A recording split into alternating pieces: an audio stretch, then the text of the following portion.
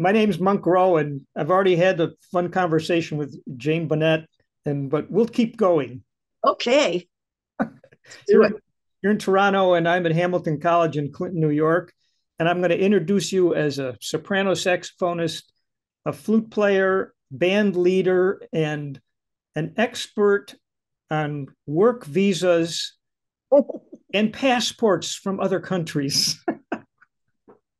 Wow. That must be tough. Okay. Yeah, it has been, to do all, it's hard enough touring, but to do all the extra work you know, uh, that we've had to do to get people, you know, into Canada, into the US. It's been an ongoing thing for probably 40 something years.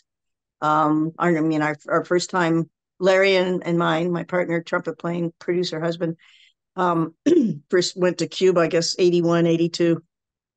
And that's when we got very, it was a huge surprise going to Cuba and, hearing the music that we were hearing. And as we continued to keep visiting, we just kept discovering more genres of the music. And, we've always been interested in the history of jazz. And then you get into the history of Cuban music, and it's so deep and rich. And it's just a beautiful a journey. But then we established our very first group, Spirits of Havana, with a whole bunch of not only young people, but some older legendary musicians that came through Spirits of Havana that are no longer with us on earth.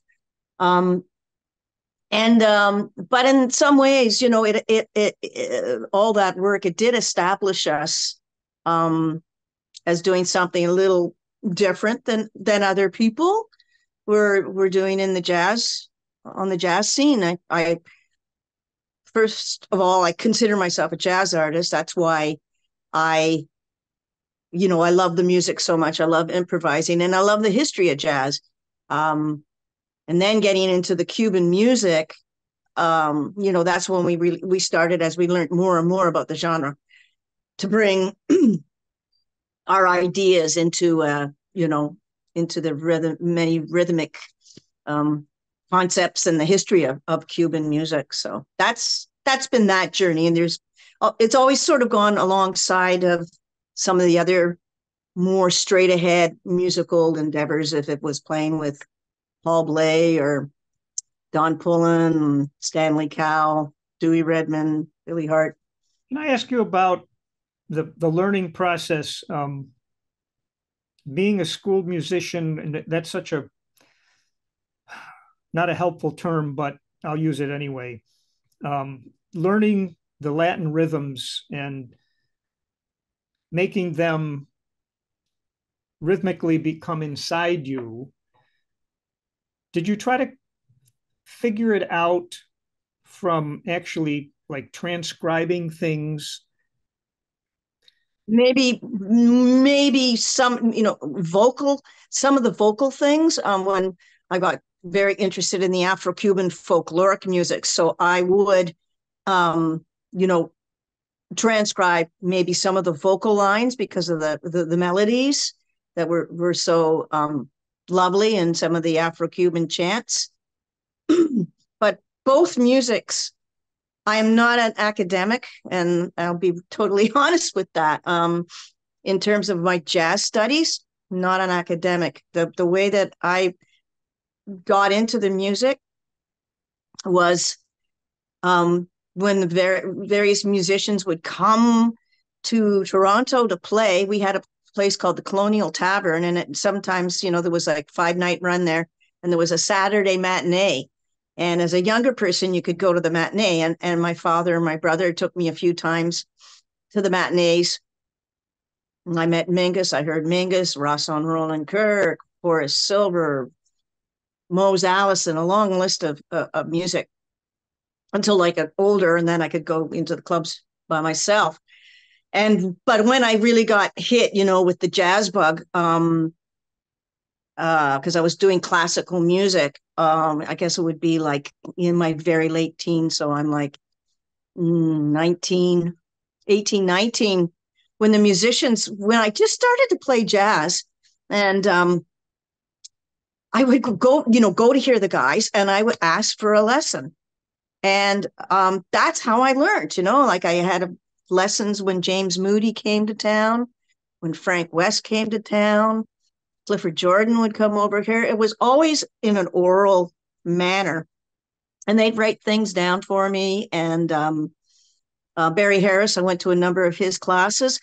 Same way with the Cuban music. When Larry and I started going to Cuba, we went directly to the musicians and basically hung out with them, took our instruments, went, into the barrios and played with some of the folkloric musicians, would take my tape recorder and tape stuff. So it's all been absorbing, and it's all been spending time in the locale of where the music is being made or with the people that are making it. That's always been that, and this is also happening before there was music. There wasn't a jazz studies program when I started playing jazz. Now they're all over the place. There was North Texas State. I know they had a big band program that played, jazz charts and stuff like that. But that was not like it wasn't a place where you could go study, small ensemble playing or learn the language of jazz. It seemed so foreign. But I guess, and I'm like, I would say I'm a people person, but I always was attracted to the people that were making the music, and that's what drew me in and made me study what they were doing and learn in that fashion.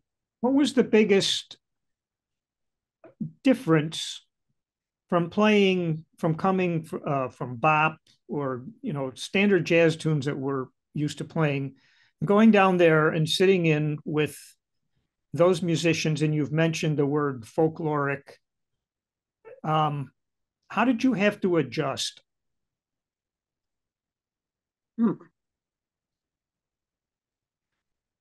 I guess the biggest thing would be putting myself in the zone of what they were doing, adapting, listening.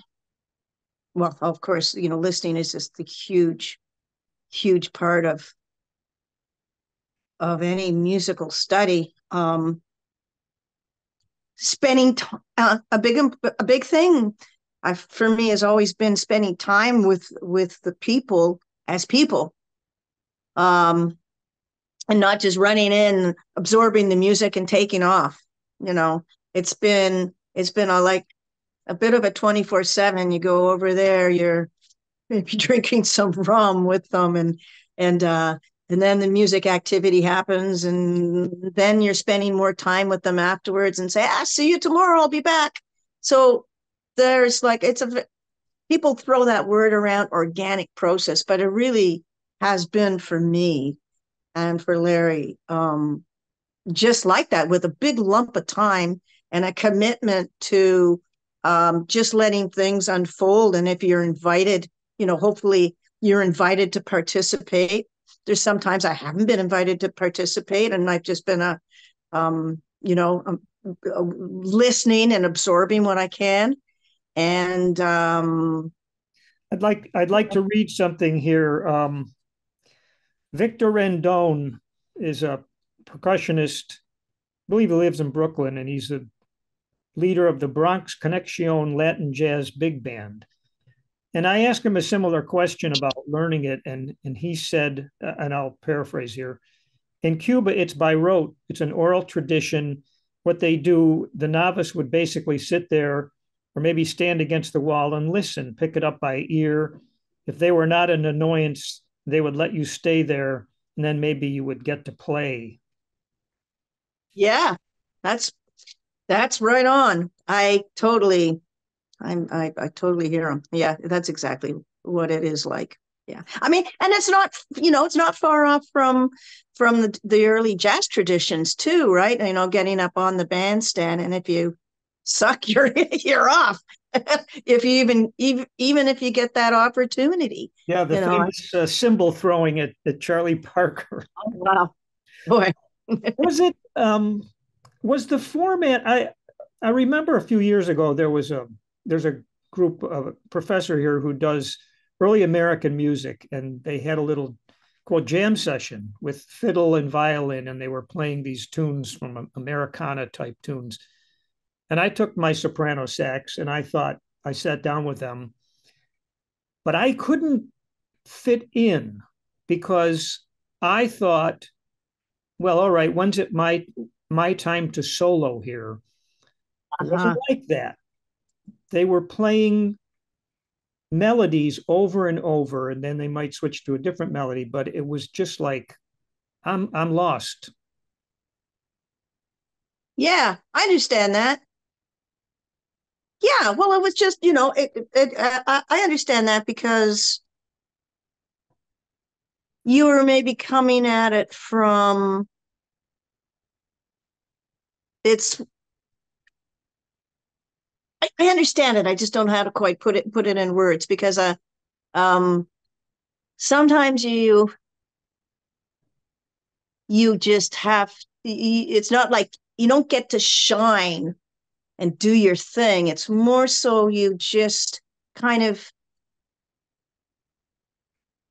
inter interweave through what's already happening. And that's, I mean, if you hear my experiences a couple times being in Ireland and um jumping into one of the scenes in the pubs there where the musicians are all playing, like everybody's just sort of like playing they're playing and they're improvising, but they're all playing their part. And it's not like any point like somebody might take over for a minute and have their thing happening, but generally it's just like everybody just pooling their sounds, and you weren't comfortable with that. So who knows, like if you'd had a couple of more opportunities, you would have figured out how to, you know uh kind of inject yourself into that situation that felt just kind of, Yeah, how am I going to do my thing, the thing that I do. yeah, it's not like play the head, everybody take a solo, play the head. Yeah. Exactly Yeah. that. Yeah. Well, I guess, in some ways, that's why some people find jazz really boring because it's just because of that. You know, some younger people just find that goes, no, okay, here comes the bass solo. Yep. Time to talk. Yeah. Oh, dear. Did you run into um, a situation where you learned that some of this music I'm playing has a spiritual connection to it, and this feeling like I should know about this and maybe I should be more careful with it? Absolutely. I know exactly what you're saying. And that has hit me many times because it is so, this word that we use, expropriation, etc., that you can be not under, you can be um, uh, involved, but not understand the deeper meaning of what it's about, and that it could come off as disrespectful or misinterpreted or any number of things. I guess in the case of that, because I guess you're talking about the Afro-Cuban music, because a lot of the music is from a very deep um spiritual religious context. I guess I look at the musicians around me to inform me, if there's to inform me, and also to inform myself, to be inquisitive and interested enough to go deeper into what I am trying to perform. I mean, it's a tricky question because I have done a lot of work with the Afro-Cuban chants and arranging the music that I'm hearing, and that music is for spiritual practice. And the history, goes back, hundreds of years. And at the same time, I'm not a practitioner, of Santeria or Afro-Cuban music, but the melodies are so beautiful and the rhythms are, it's so open, for improvising. And it's coming from the same root, of course, as jazz music. So I just, I try and inform myself as much as possible. And of course, be surrounded by the other musicians that will, knowing, I mean, I've often found when I have been performing that sometimes the guys are like so happy because they feel the music, what I have been doing has enhanced, if it's playing for a certain deity, that it has really enhanced. They being practitioners, it has enhanced the music to who they are acknowledging. So, but it's interesting, these things you do. It's just does it swing? tricky. Does the music swing for you? It's different. No, I mean, it moves. It can in a way, but you can hear that sort of underline it. But there's always, just the a lot of the time in the music, there's so many subdivisions. So rhythmically, it's more so like it's it's vibrations. There's not there's like just kind of a, I don't know, sometimes I felt very, very, very energized, from playing the music, that it says giving me something back. And it's a different kind of thing. Yeah. I have another quote. Swing is hard too. I'm still trying to Well, together. here's what drummer Ed Shaughnessy had to say. I asked him what is swing, and he went on for quite a while. So he says, "Now I think bluegrass music swings like hell. The main thing that swing means for me is it's infectious, a beat that makes you want to move. It gets you going. So any music like bluegrass or jazz or funk or Watusi music communicates to you rhythmically and gets a visceral thing going. That's what I think swing is." Wow. Yeah, perfect. Thank you, Ed. You get it right on. Yeah. When you were, I don't know if it's recruiting, if I can use that word, young women to fulfill your vision, was there a question about like what did their parents think of this idea? Did you describe the life of a musician? Like, here's what you're getting into. No, no, not at all. I mean, I would just hope that their parents wouldn't get in the way and try and stop it. But generally, you know, Cubans love music, and it's so deep in people's lives.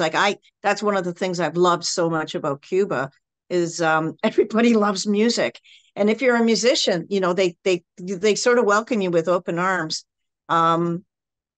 And any person, if it could be somebody working in a restaurant or driving a cat, like all the people know their music and know the musicians and have their opinions on who's good and who's bad. It's not like in North America where you could ask somebody, what their favorite song is, and they're like, oh, I don't know, or ask them, ask them musical questions. Who you think are the best, 10 such and such, like. People say, I don't know. What's your favorite music? I don't know. But everybody has an opinion and is passionate about music. So the parents are have been pretty down and involved in making it happen further. When did you, if you remind me, when you first went over there? So it would be around 81, 82. Because Ignacio Beroa, the drummer, actually left there on the Mario boat lift because Mhm. he felt like he couldn't stay there and play because the government frowned upon, well, he said first the Beatles, they frowned upon the Beatles, but also any jazz type music that seemed to like too, we call it democratic or based on meritocracy or whatever. But Mhm. he felt I have to get out of here. Yeah, that's very true. Paquito too, and um, so many of the musicians. Yeah, uh, it's very true.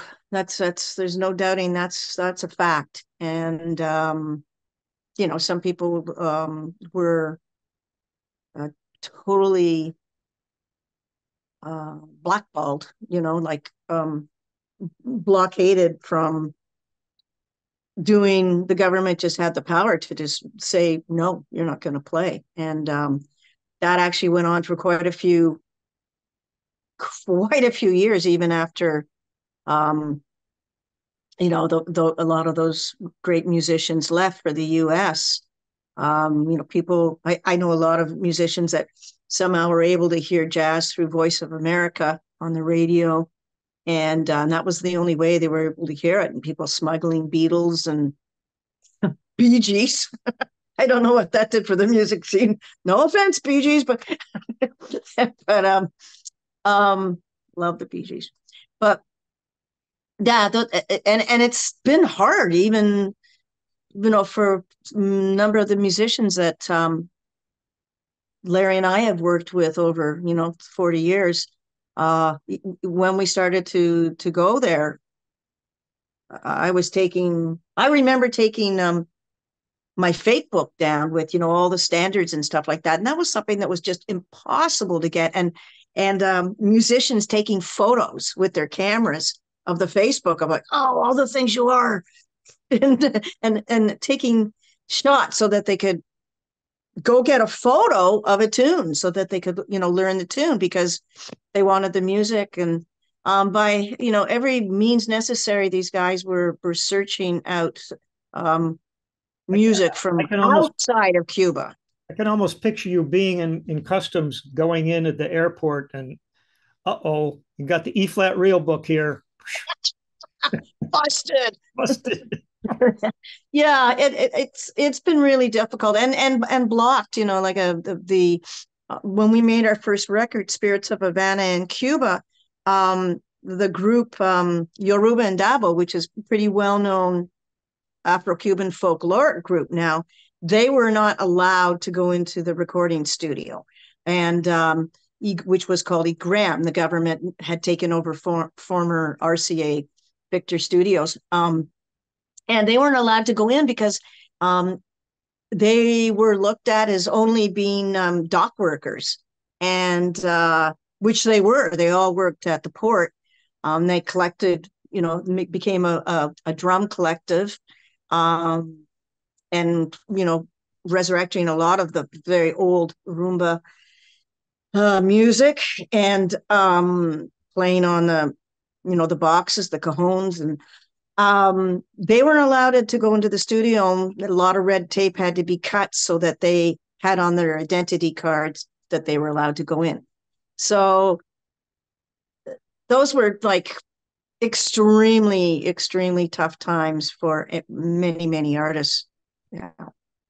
Let me ask you about your composing process. There's a couple of things that I really like about it, partly in the category of orchestration with the unison vocal and the soprano sax, and also unison string bass and left hand piano on occasion. Um, where do your compositions come from? Are you inspired by anything in particular? Pretty much everything. I know that's sort of a typical question, but um, mm, that's a Oh, hard question, Monk, because I think, like, I mean, I just feel like I'm influenced by so many things that I just hear. If it was, particular pieces like Pharoah Saunders and Leon Thomas, the creator has a master plan. I think of that. I think of Duke Ellington, Money Jungle. I think of McCoy Tyner. What's it called? That tune, Fly with the Wind. I think of Don Pullen, especially. His music, which had a huge effect on me. Do Carla Bley, like everything. Everything. And I just find everything informs me, really, to be honest. you go to the piano first? I sort of go between the two. I sometimes it'll start with the piano. Sometimes it might just start just with the horn noodling, like on the last record. And that was sort of, a lot of the music was written during COVID. I would just be sitting up in nature with my horn, and I'd just start playing a line. And so a seed of an idea came, and I would just keep, work for that sort of maybe for, an hour or so. And then maybe later in the day, go down to the piano and say, oh, well, let's see if I can figure out a bit. What am I kind of here? Where is this going? So I go between the two things. Might start on the piano, might start on the horn. Does it usually have a tonal center for you? Like you're out as you say, going out to nature and you start. And the reason I'm asking that, I watched one of your performances that came from the Registry Theater. Oh boy. Kitchener, Ontario. I played in Kitchener, actually. Really? Many moons ago. Wow. But you had a long introduction on this particular tune. And I'm watching you and I'm wondering, what are you thinking? Was that with Maqueque, or was that with Spirits of Havana? Spirits of Havana. Okay. I bet you, I wonder if it was that song called The River. Didn't have an indication of the title, unfortunately. Sounds like me. Forgot to introduce it. Yeah. I like doing intros. I like to kind of set up an atmospheric thing before it gets crazy. I just, I like to paint, and it's the same thing. Like when I compose, I try and look at like it's always like my first piece and my last, like this is the first thing and probably the last thing I'll ever write. So let's make it like special and make it like a story, make it a statement, make it create something, that's that wasn't there before. It's like an empty canvas, and you create a thing that was not there before, and hopefully is memorable, that is like just. You just rang a bell special with me. I think memorable is very important. As the song is done, can you remember anything from it? Sing it back. Yeah, that is very important to me, because especially nowadays, because there's just so much, we're just like, we are bombarded by so much stuff, right? Sensory overload, if it's visual, if it's audio. And of course, everybody's different. For what's memorable for one person is not, some people find, the theme from Cats memorable. I want to double shoot myself. No offense, Weber. Wait till we're done, okay?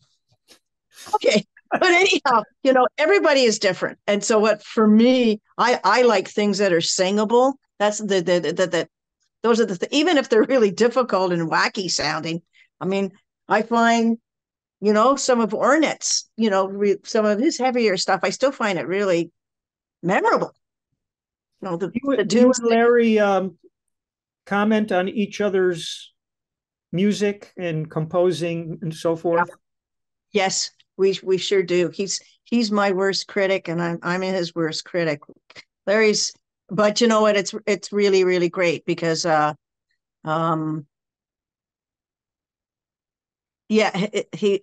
his taste, he started working at a record store when he was like 15 years old, and he's he's attended way more jazz performances than I had, because he was like, in a late teen, he was already going out and driving to Buffalo and or with people, to hear, hear Freddie Hubbard, or to hear some of the greats that were playing. And I was still kind of back listening to, my Joni Mitchell records and Bob Dylan before I got deeper into jazz. And I came at it from an eclectic record collection, because I kind of liked all kinds of music when I was young. And my big brother, Peter Bunnett, he was a pretty strong jazz fan and into beat poetry, and he had everything. And I used to just love going into his room and pulling records out and putting them on, and seeing what else was out there. So but what I'm trying to say is, like, I think he's got very great taste and big ears and has heard a lot of music. Does the are you asked, like I'm about to ask you, about the women in jazz, the state Oh, of women in jazz? mm-hmm. Yeah. How do you feel about it right now? Um, well, I feel great. If there's a festival, it's a women's festival, and I'm playing at it. If it's a women's festival and I'm not playing at it, I hate it. Here's a I quote don't know. from a fairly recent downbeat. Yeah. I believe it's about Maqueque. Band of young killer female musicians play like seasoned veterans. This music is a real treat, from Downbeat. Do you think we'll ever get to the point where they could say that same thing, but leave out female? Oh, And would it be better? Or doesn't it matter? yeah, it probably would be better, but just at the same, I don't know. Um, I look to somebody like Terry Lynn Carrington to answer those questions, and I really admire her. Because she's been so honest and forthcoming about what she came up through. She was, she brilliant, talented 10-year-old, or however old she was when she, her family was like so totally behind her. Um and so many of the musicians took her under their wing, which is just marvelous, because she's just like one of the most consummate musicians in the world. And but at the same time, she totally understands what's happened and what's happening for other women that maybe have found it really hard and had to be so hard nosed and tough uh to persevere, with everybody's story is so different, and everybody's um it's hard enough, to play jazz and improvised music without having those blocks up, those things in front of you. And so that's still a really hard question for me to answer, because I've been fortunate in that I surrounded myself with, most of the time, um, musicians that were extremely kind. I'm talking about male musicians that were really kind and generous, and um, motivated me and inspired me. But it's not always like that. I've had a few experiences, but they have been very few where I've really had been up against somebody extremely negative, and I've had I didn't feel I conducted myself in the best manner that I could have, because I don't have a skin built up for that, and I really lost it and got very angry with the person in a public forum because I was feeling some I won't go into things, but there has been, a few things, if it's been a jam session or it's been in a situation where it felt I was being, the hand was coming and I was being, I had no control, and that was upsetting. And then there's also, sometimes, that the thing that happens, now I'm jumping to just opportunities. If it's a festival and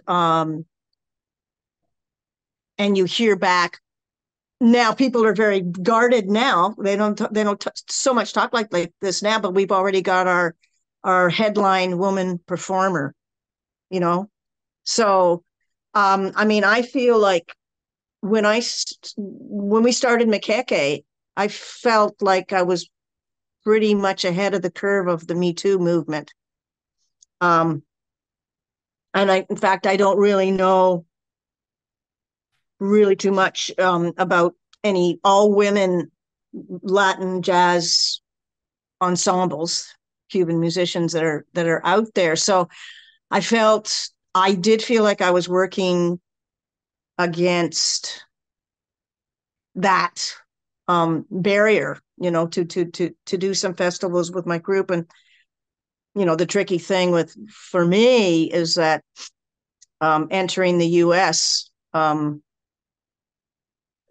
once the band goes into the US with the visa situation, sort of have to stay there, come back into Canada, have to buy new visas, and also have had to petition the State Department to go in with Maqueque to perform in the US. Now a couple of my band members are now of our American citizens. They applied for asylum there and they've got it.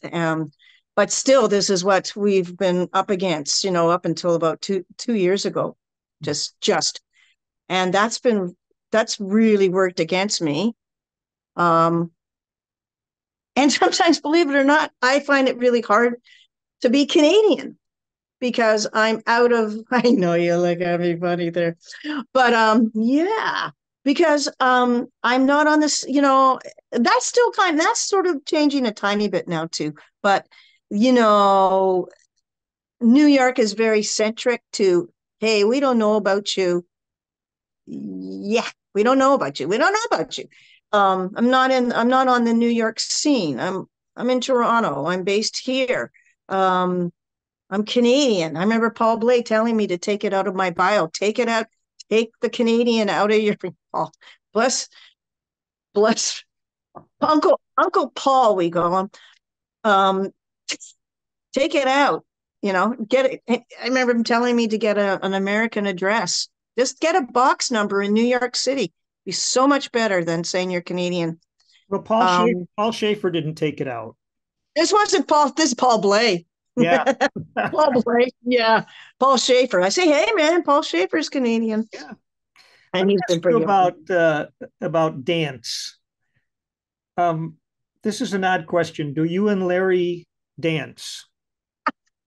I love to dance, Larry, not so much. Okay. Because Yeah. I saw one video of you playing in I don't know if it was a club or whatever, and people were dancing. And yeah. I love playing for dancers.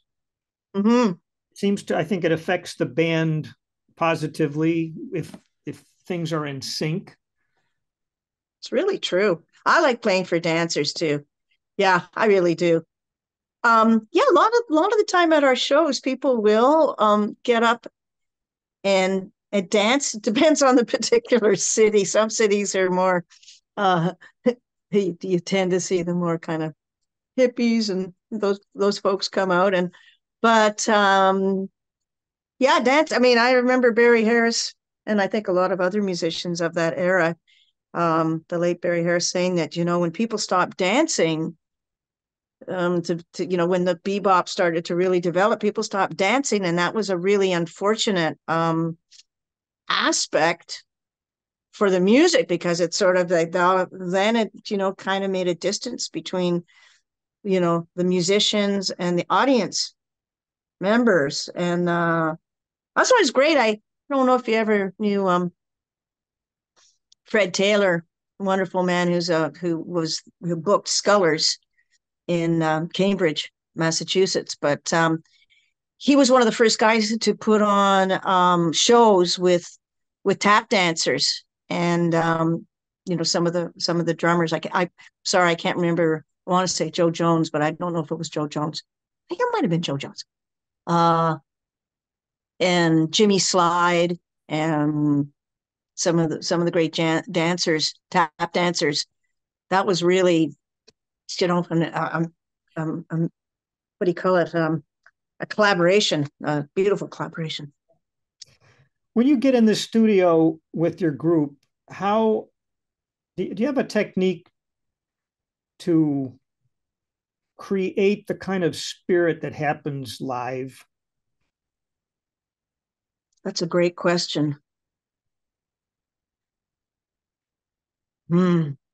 Try to. I think we try to, but that's I guess it really depends on the conditions around the recording and how much we've rehearsed, because we've been up against, when we did our last record, we only had a couple of days. We brought the musicians in, and this was just, shortly after things opened up after COVID. We only had a couple days to do our recording. So a lot of stuff was worked out in the studio, as opposed to other recordings where everybody has lived in our house, and we and that situation was always kind of different, because we'd be waiting for the visas. The girls would go for their interviews at the U.S. Embassy here in Toronto. We would have to wait, a couple of weeks before the approval and being able to pick up the visas. In that time, we would be rehearsing every day. So from morning till, end of day, and really, really workshopping the music and playing and experimenting. And then, the visa thing would happen, and then we go out on the road and do, a tour, come back and do the recording. And so then it was so easy to be able to just, because we were so seasoned with the music and it was so under our belt and everything, to make it feel like it was live in front of audience, because we just was coming off the road, and feeling really fresh, and have tried so many, every angle to shape the music and create something new. So generally, the ideal thing is to do it like that, I think. Yeah. Has it ever been an odd feeling for you to, I won't say correct, but to make suggestions to your fellow musicians who grew up with this music, and you want something different from them? Yeah, that's a wonderful question. And only a musician like you would say that question. Yeah, because I am a jazz musician, and I'm hearing it come. I'm hearing it through, I'm hearing what I hopefully want to do coming through having listened to Coltrane and Pharoah Saunders and Sam Rivers and McCoy Tyner, and just a long list of musical greats, and what you can do with simple melodic ideas, but beautiful harmonies, focusing on beautiful harmonies, and then building on all the rhythmic beauty that Afro-Cuban music has to offer. All the subdivisions and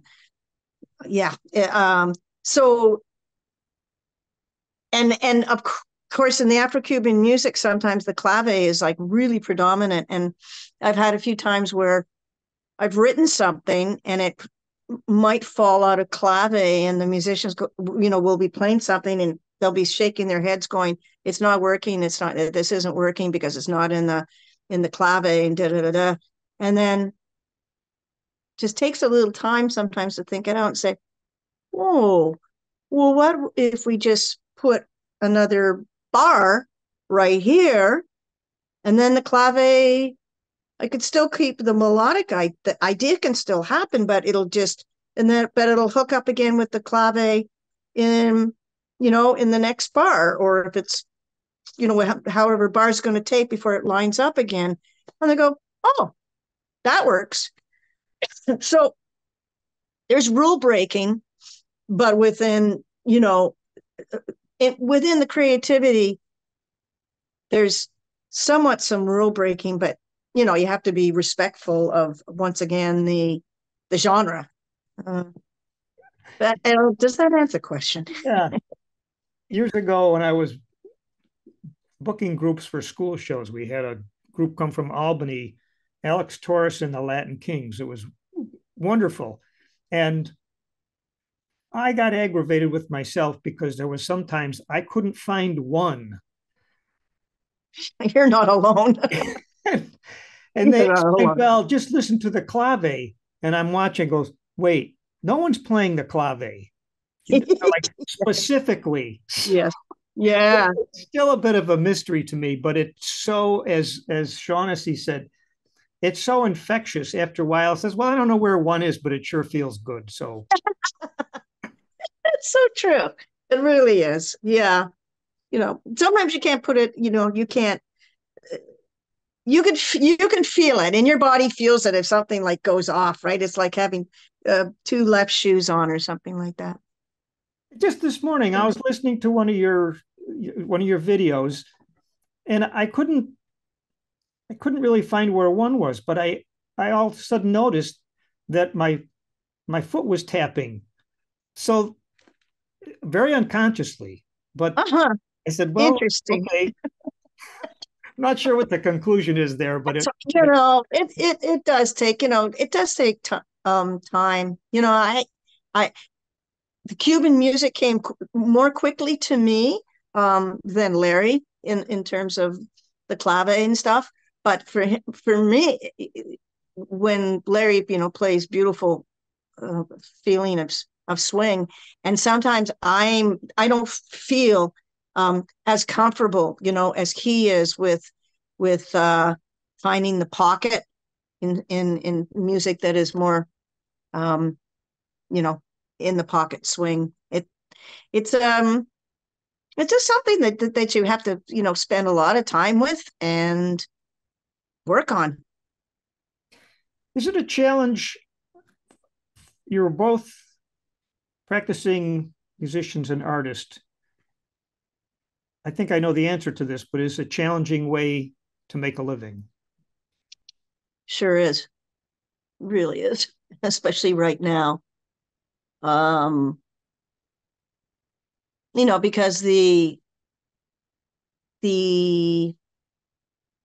how do we say it? Not the template, but what has worked for so long does not work as well anymore. So what we've been conditioned, in the last rehearse a band, go out on tour, come home, make a record, everybody, goes and does their own thing for a bit, then come back together. It's with the clubs, so many of the clubs, arts presenters, funding cut back for the art presenters received. It's in a changing environment for artists, and so many of my peers are teaching in universities, and they're doing academia to supplement their musical activities. They have to teach. Some people are better teachers than others. And I look, it's just different because I look at all my musical heroes, and the only one I can really think of who taught was Stanley Cowell, the late Stanley Cowell, who he was at Rector's. And he did that because, I think he found the touring life, again, had family, and he found the touring life really strenuous. He was out on the road with everybody, Heath Brothers and Ross on Roland Kirk, and many. And but when I think of, the guys, Dewey Redman and Don Pullen and John Hicks and Billy Hart, they all these great musicians that I admire, they've all just lived off of their musical performance, their playing, their artistic endeavors, their creative drive, and their expertise in being hired, and that's gone. So I don't know. It's just different to really have to, in my case, I'm trying to maybe open up a bit more to collaborating with more musicians, and so that will allow me to stay in a creative space, which is what I really thrive on. I love collaborating. I love throwing ideas out and then getting them thrown back, and people adding to make something, enhance it, make it better. I don't thrive in academia. I still love going out with young people and doing clinics, like doing a clinic or a workshop. But I could not do a full-time musical, hold a teaching position, because it's just not it's not in my creative spirit. Have you ever had a student at one of these perhaps workshops ask you if you use a particular jazz technique and you don't really know what they're talking about? I mean, it's happened to me. Something that they've learned from a book or Yeah. from something, some video on YouTube. And Yeah. So when do you use that? And I'll go, Yeah. Well, I have to be honest. Um,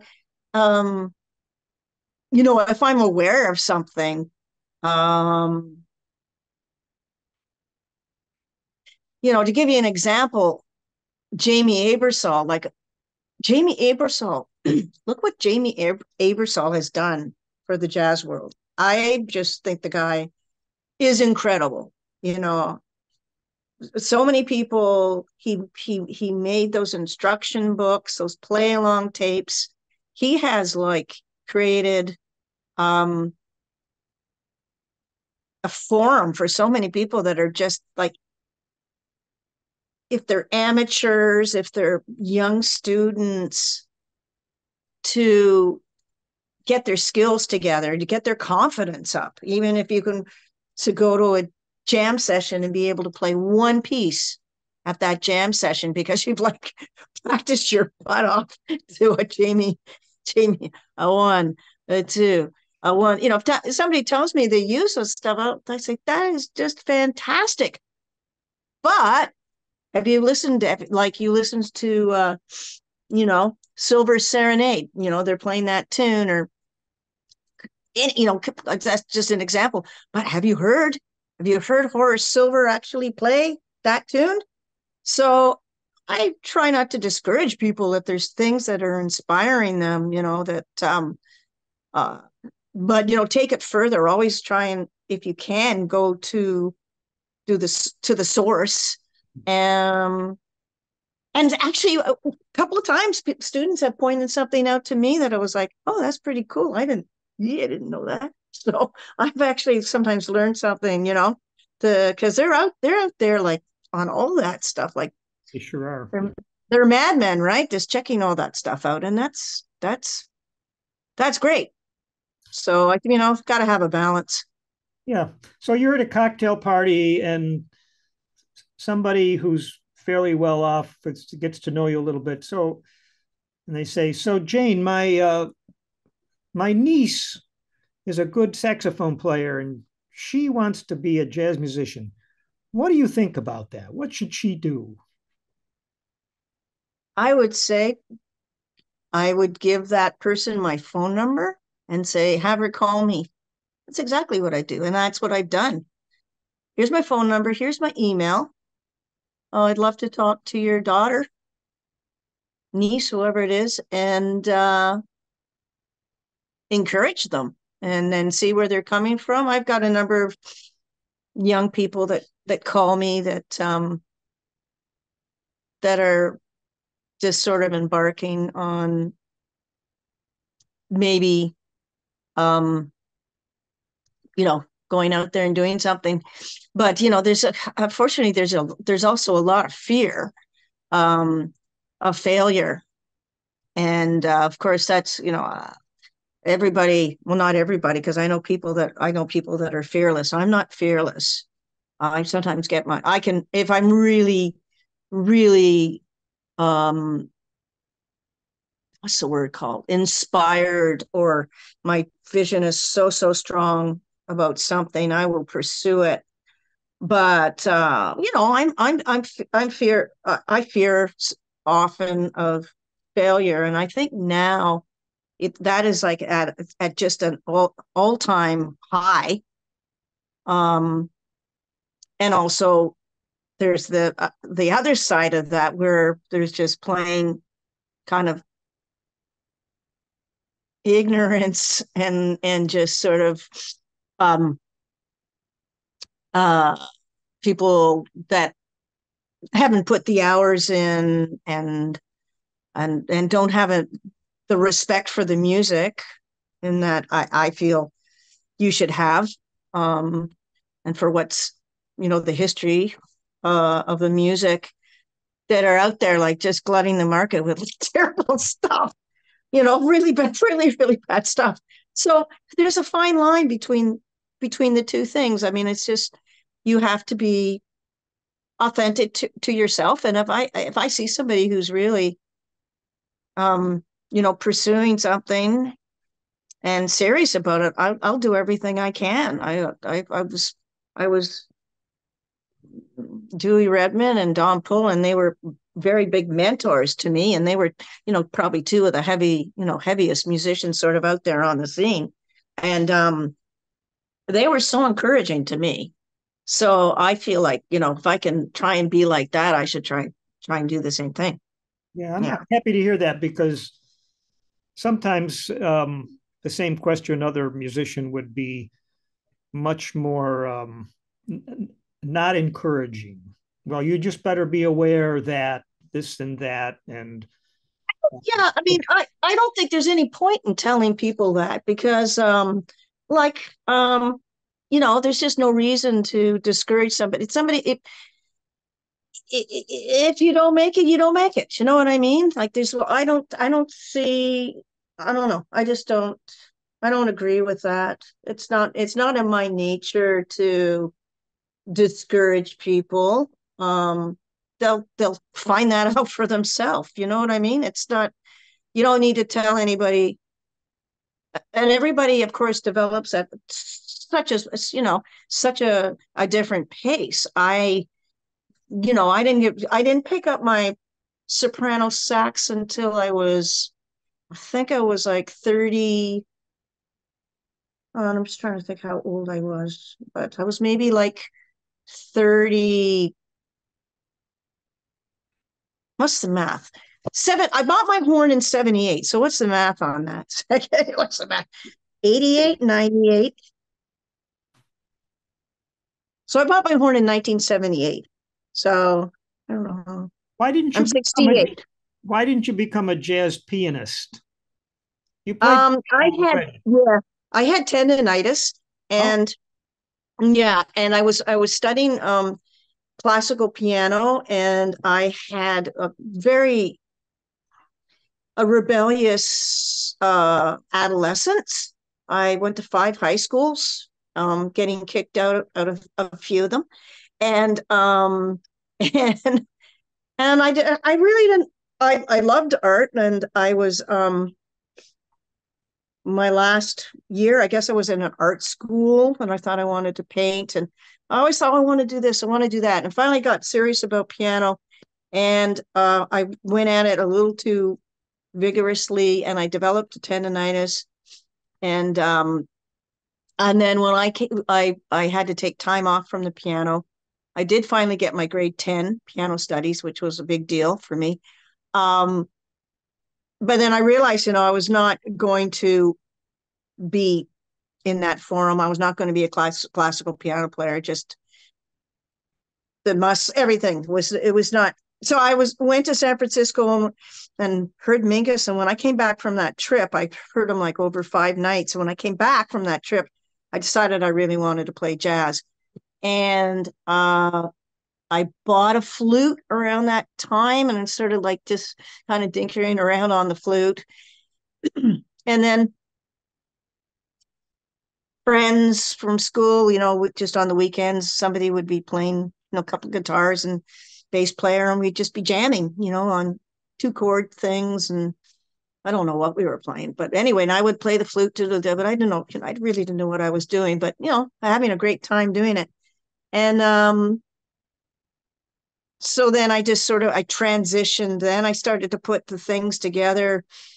Coming back from San Francisco, I remember telling Don, because he was in the shows in San Francisco, that I thought Mingus's band was all classical musicians.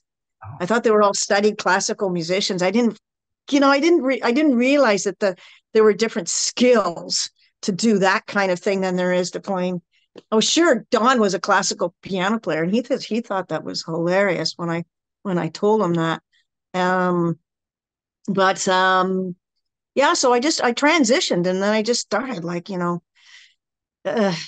by hanging out in record stores and pulling a record. Who's this guy, Charlie Parker? Can you put this on? And being humiliated by the guys. You don't know Charlie Parker?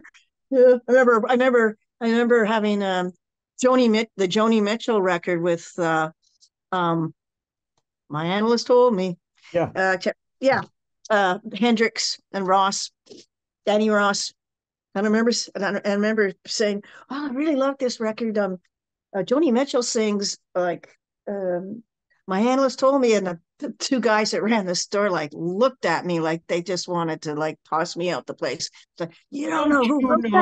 Don't you know? And they went over to the thing and held up the Lambert Hendrix and Ross record, and so there was a lot of humiliation in going through the steps. But all these people, they were, I was willing to learn, and they were willing to put records on. And so I just went at like that. And that's how I sort of transitioned. I still love to play piano, but, if I sit at the piano for too long working on something, my wrists are aching.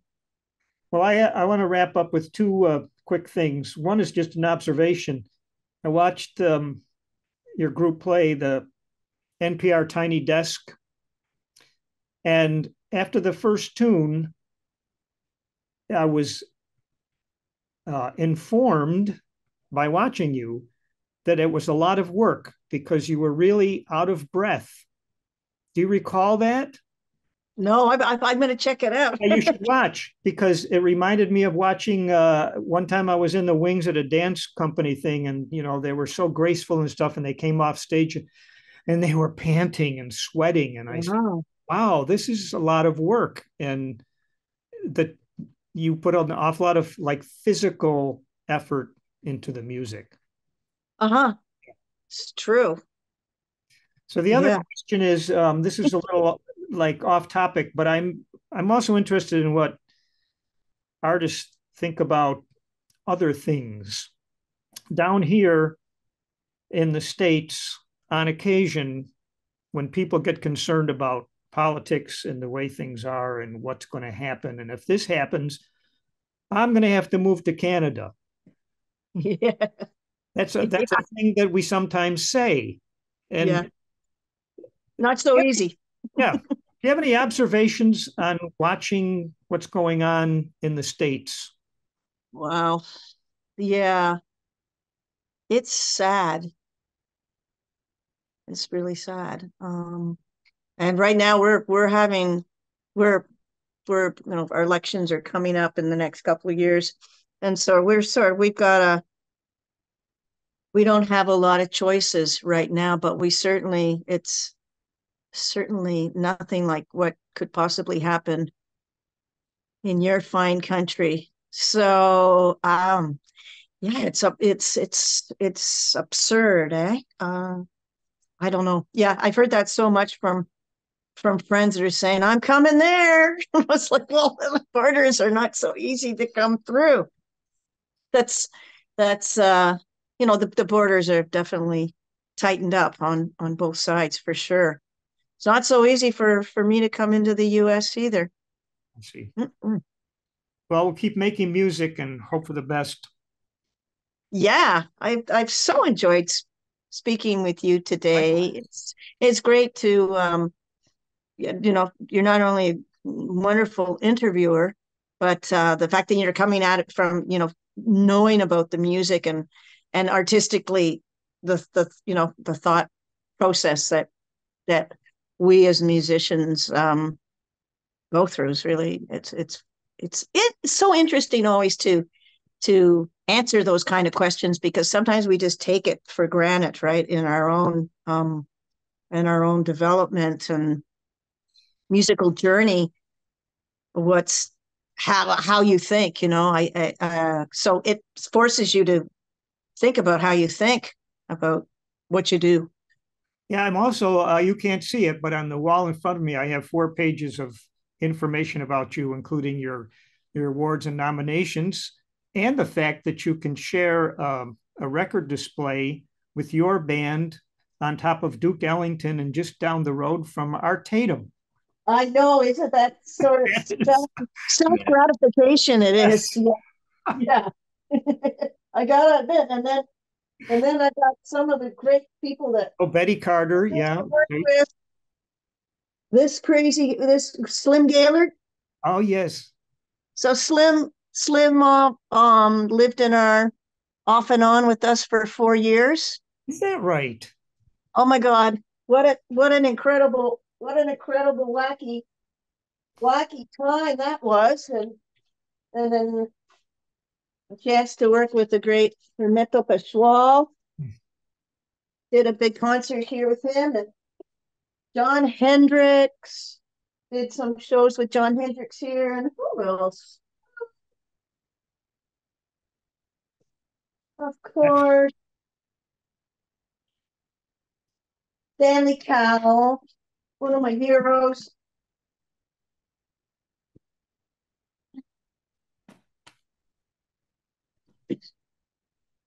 Stanley Cowell, one beautiful, beautiful record, and this was one of the most inspiring records for me. That was Don Pullen's solo record.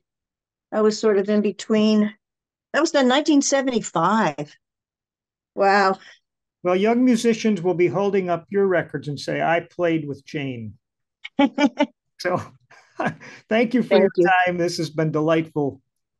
Monk, thank you. I really enjoyed it. And I hope we get to meet in person sometime soon. That would be so great. All right. Best of luck with you and your group and Larry. Thank you. Thanks a lot. Keep in touch, okay? And I'll continue to watch your awesome video interviews. All right. Over and out. Okay. Thanks so much.